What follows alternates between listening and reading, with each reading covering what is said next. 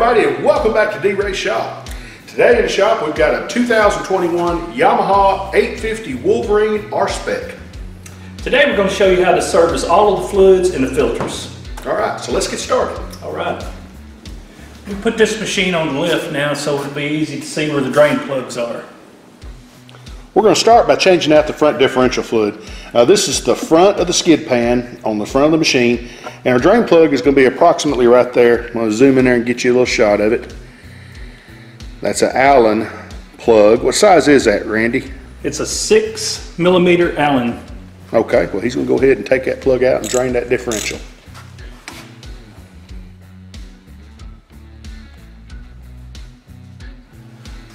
Once the differential's drained, you just replace the plug back in here, snug it back up, and be sure that don't over tighten it.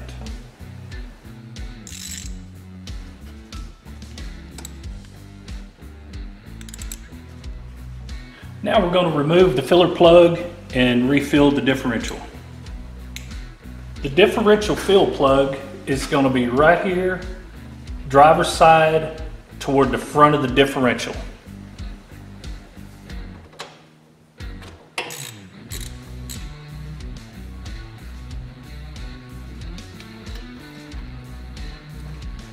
Okay, now we're going to refill the differential with 80W90 gear oil, and this will take just a little bit less than half a quart. And you just want to fill this up to right even with the threads.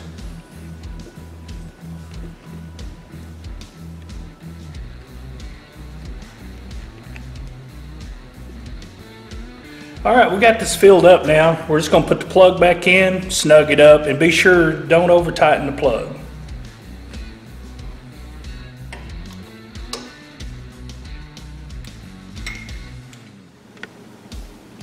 Okay, now we're going to service the transmission. The transmission drain plug is going to be located approximately halfway back on the machine, and it'll be over toward the passenger side. We're going to remove the transmission drain plug. This will take a 12mm socket.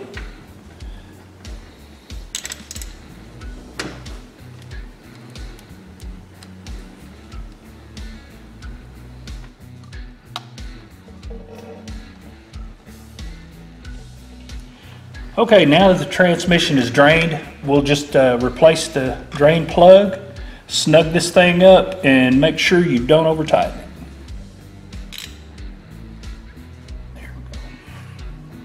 Okay, now we're ready to refill the transmission. In order to do this, you have to take the passenger side seat cushion up. Okay, now that we've removed the seat, underneath the seat is an access door to your filler plug and dipstick.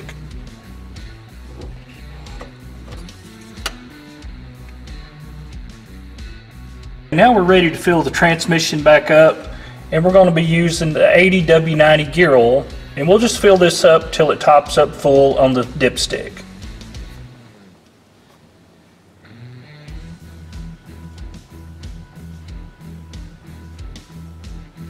Okay, once you've filled the transmission up, it will hold approximately 1.5 quarts. Just make sure it's on the full mark.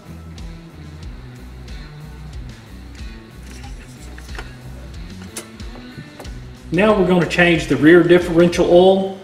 The drain plug is going to be on the passenger side near the bottom.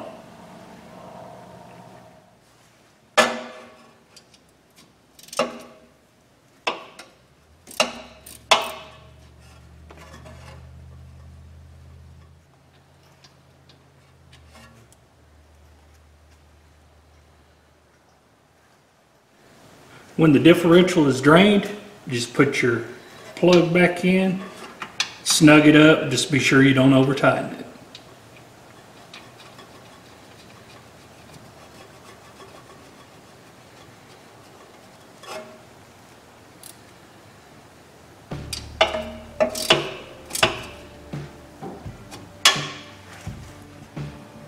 The differential fill plug is located on the rear passenger side.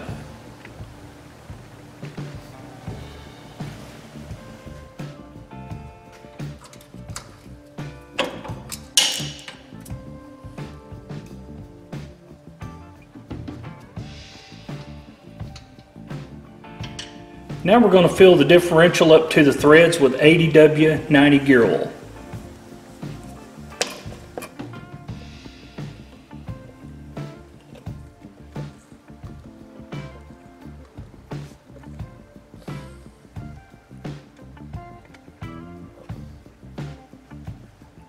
Next, we'll install the fill plug.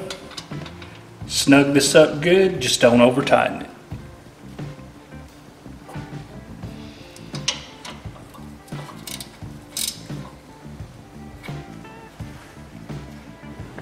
Now we're going to change the engine oil and filter, and the drain plugs are going to be located about 3/4 of the way back on the passenger side, and the drain bolt heads will be 12mm, and there's 2 of those.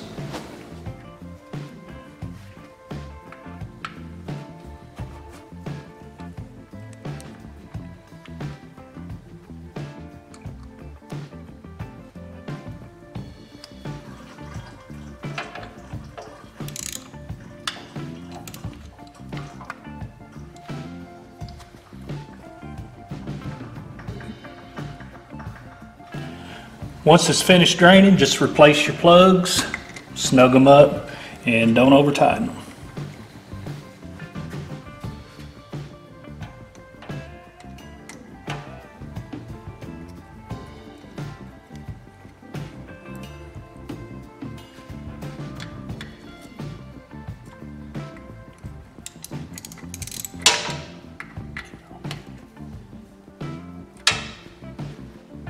Now we're going to drain the engine oil tank, and it's going to be located in the rear driver's side underneath the bed, and it's going to be a 10mm headed bolt.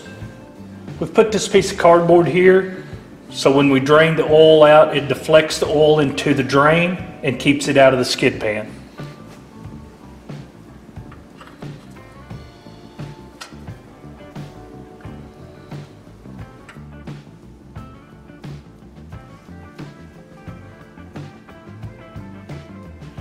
Once your oil is drained, just replace your drain plug, tighten it down, but don't over tighten.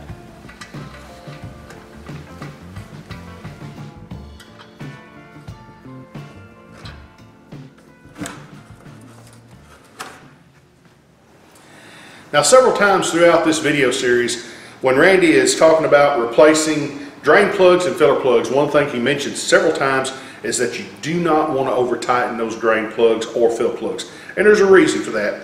Most of these drain fill plugs will have like a copper or aluminum sealing washer on it. And what that's designed to do is as you snug that down, it just kind of crushes it and it helps seal the drain plug or the fill plug to the respective case that it's going into. So which means when you tighten those down, you're not going to get a real solid feel like you would like it was just a regular bolt or a fastener. And a lot of times what we see is people tend to have a tendency to want to over tighten those because they keep not feeling like it's really getting real tight, so they just keep cranking on it, and what it does is it squishes those plugs washers flat, and so it can no longer crush and seal properly. Also, what we run into from time to time is they'll over tighten them to the point where it literally pulls the threads right out of the aluminum case. You don't want to do that. And that's a whole nother can of worms you do not want to get into. So always, anytime you're draining or refilling any of your respective differentials, transmissions, or the engine crankcase itself, when you take the drain bolts out, be sure to retain the copper sealing washers, and then when you put those back in, just run them in until you feel it bottom light, and then just give it a good light snug, and that's all that's required. Now, it'll save you a lot of headache on down the road. Now we're going to change the engine oil filter. In order to do that, you have to remove this panel. You don't have to remove the rear wheel to get to this access panel. We've removed it just to get a better shot with the camera. The panel is held on by 2 quick release screws and then 7 bolts.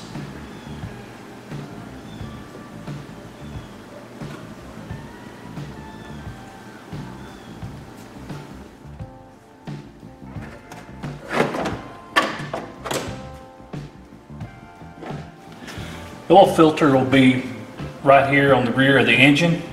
We'll just spin this one off, put a new one on, and replace the access panel.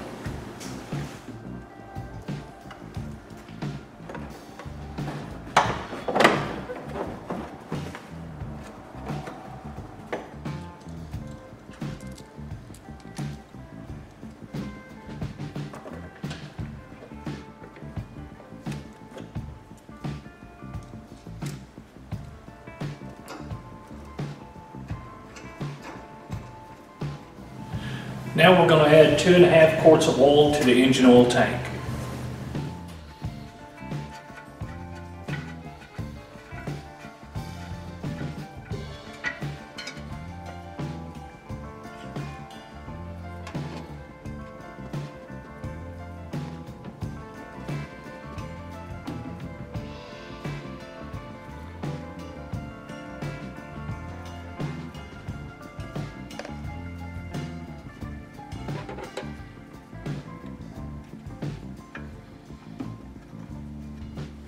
Okay, now we're going to start the engine up and let it run for a few minutes and circulate the oil good, and then we'll top it off.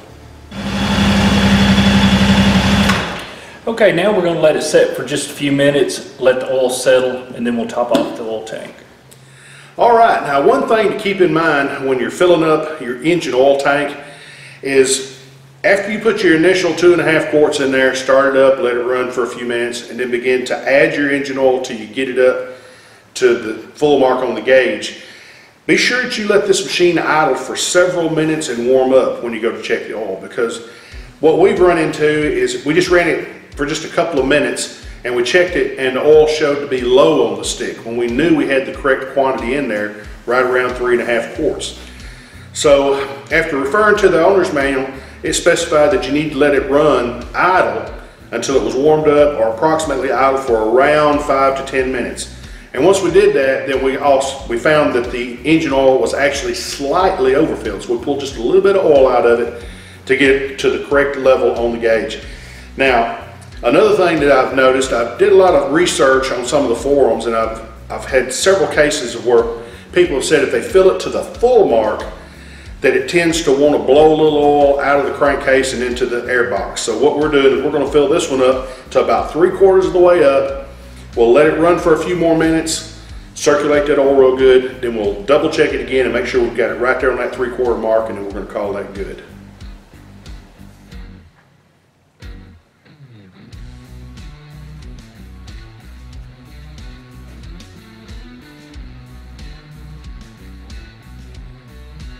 All right, now we're going to service the air filter and then check the coolant.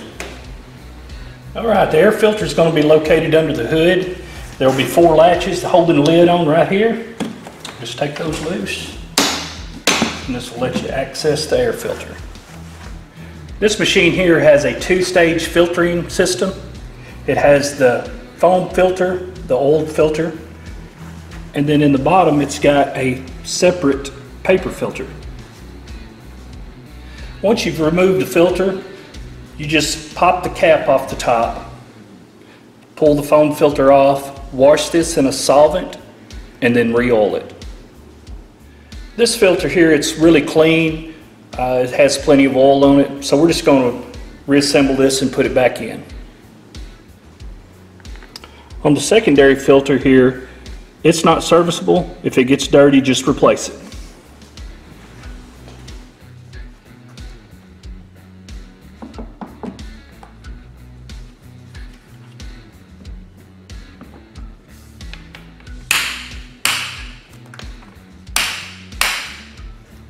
Okay, since we've got the hood already off, we'll go ahead and check the coolant. Radiator's right here.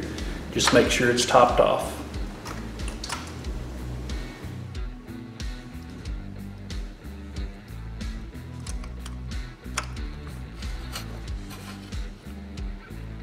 Then you also want to check your coolant tank. It's on the passenger side. And just make sure it's up to the full line.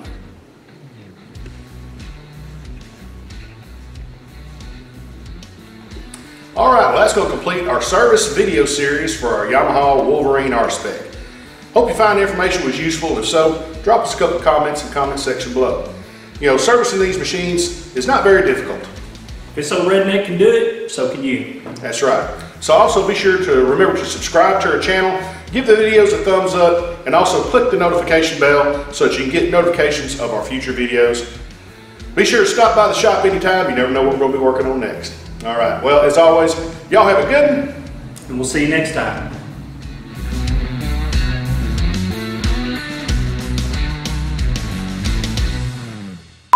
All right, now we got this thing on the lift. Show it.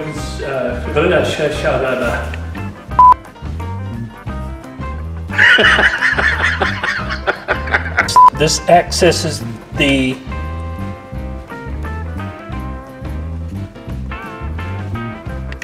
that knob right there. Have a tie. Yes.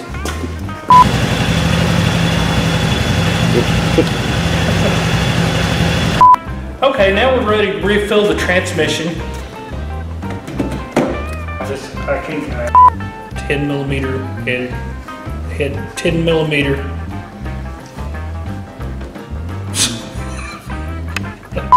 Now one thing, yeah, see, I'm already screwed up. First word out of my mouth, yeah. There you go. Of course. Shit. Of our future videos, be sure to shop by. I'm gonna make this work. If I can do it, you can.